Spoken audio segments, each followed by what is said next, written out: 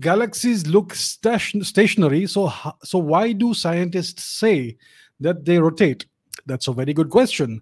So according to what we know about galaxies, or according to what scientists say about galaxies, a typical galaxy like the Milky Way, for example, would complete one full rotation in about 1 billion years or so.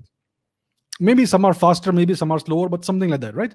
So that's a very slow rate of rotation. So how do we know that galaxies are rotating? That's a very good question. I am sure your teachers never answered this question. I'm sure that you did not even get to ask this question because you can't ask questions in school. So how do we know that galaxies rotate? There is something in physics called redshift and blueshift. You must have heard of the Doppler effect. The Doppler effect is when you are standing stationary and a train is coming towards you at a high speed, and the train's whistle or siren seems shrill when the train is coming towards you. But the moment it passes you, the pitch of the whistle changes, it becomes lower in pitch.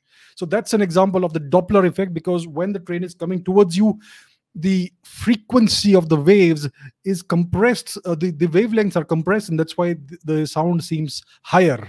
And when the train is receding away from you, that's when the wavelengths of the sound are elongated, and that's why it sounds lower in frequency. So the same thing happens with light.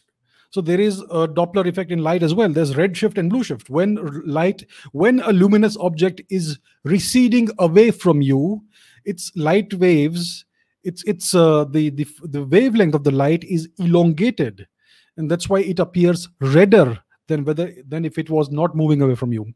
And if it's coming towards you, then the light is blue shifted towards the blue end of the spectrum, because the wavelengths are compressed.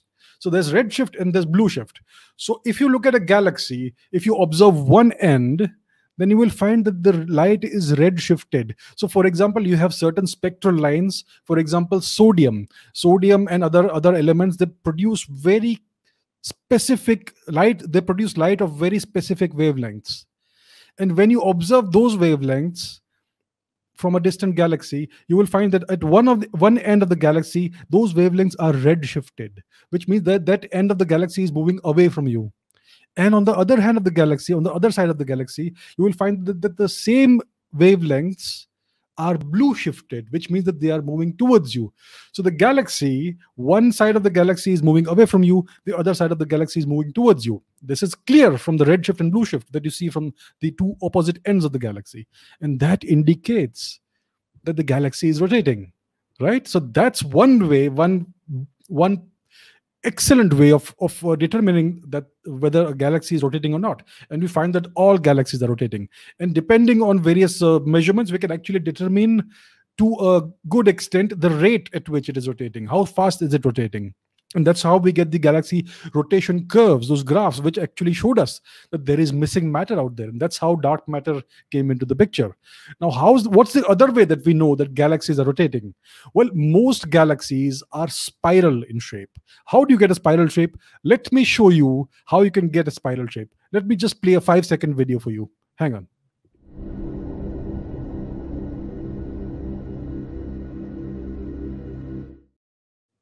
So that is a ball that is wet and it's been spun like that. And you can see the spiral shape that it's creating. The water is ejected in a spiral shape. So that's precisely what we see in galaxies. The video I just showed you is that of a ball on Earth. It's a very slow motion video, high frame rate. But that's the same sort of shape that you see in galaxies. So the spirals are at a 90-degree angle from the axis of rotation. So that's another way that we know that galaxies are rotating. And that's how we know for a fact, based on this observational evidence, on various different kinds of observational evidence, that galaxies are indeed rotating. We know they are rotating. We can actually measure the rate of rotation, even though we can't see a galaxy do a full rotation, because it would take 1 billion years or hundreds of millions of years, and we don't live that long, and yet we're able to tell that they rotate. So this is how it's done.